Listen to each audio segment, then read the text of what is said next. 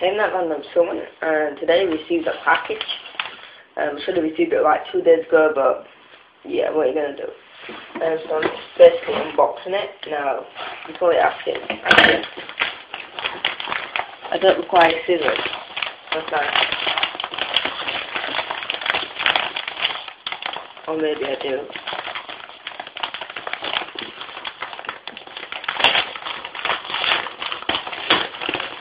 No, we don't need scissors.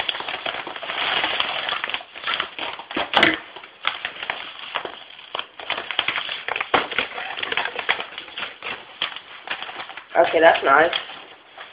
Packing inside a package. Okay, there's a little note here. My invoice. If you don't know what I've actually got inside this package of a package, it's actually a Microsoft Lifecam NX3000, the one what Dash Tube One has just got, because that looks absolutely brilliant, and I just thought I'd have to be a copycat and go buy one because it's pretty cheap. Plus I need a new camera, as you can tell. I mean, I record my videos off my phone, which when they're encoded is kind of, you know what I mean, even worse. But my actual webcam, well, it's a camera, is actually worse. Right, so let's get these things out. There, no. Okay. It's getting started booklet. Using a webcam is pretty easy, so I won't really have to refer to that. Software for the webcam, and the webcam itself, which comes in this rather nice little pouch. So yeah, that's the thinking.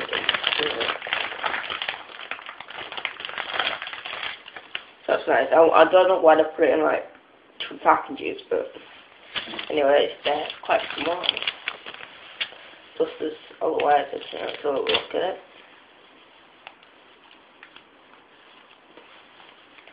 Whoa, look at the size of that. Small. It actually clips onto the top of your laptop, so if you haven't got a laptop, then don't go and buy this, because if you do, then you're an idiot. Get out of this. I'll show you my old camera in just a second. Okay, so there we go. It's got a built-in microphone as well, button on top to get a list of your messenger contacts to start sending the camera. That moves so you can position it. I suppose I'm covering with it much, but I'm guessing that pulls out somehow. Yeah, like that. So you can just put it on. And then, of course, it's USB standard, and I'm guessing that's where the microphone is. Anyway, so I'm going to connect it with the computer now, and let's have a look. Okay, I've got it all connected now. Took quite a bit to get it all working because, well, there's a few little problems with it, mainly because of Windows Vista probably.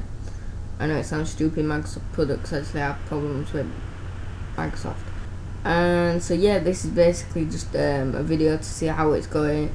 It looks pretty good, it's a lot brighter. I mean, usually my old camera made it look like so I'm itching. It made everything look dark. People used to ask, have you got lights on? Yes, and, you know what I mean, if I can find a video on my computer for my old camera, I'll put it on the end of this video so you can see. I couldn't find a video on my computer for my old webcam, so I decided to record one. So as you can tell, the quality is really bad of my old camera. See you later. I'm glad I got this new camera, it's fucking ace. Bye.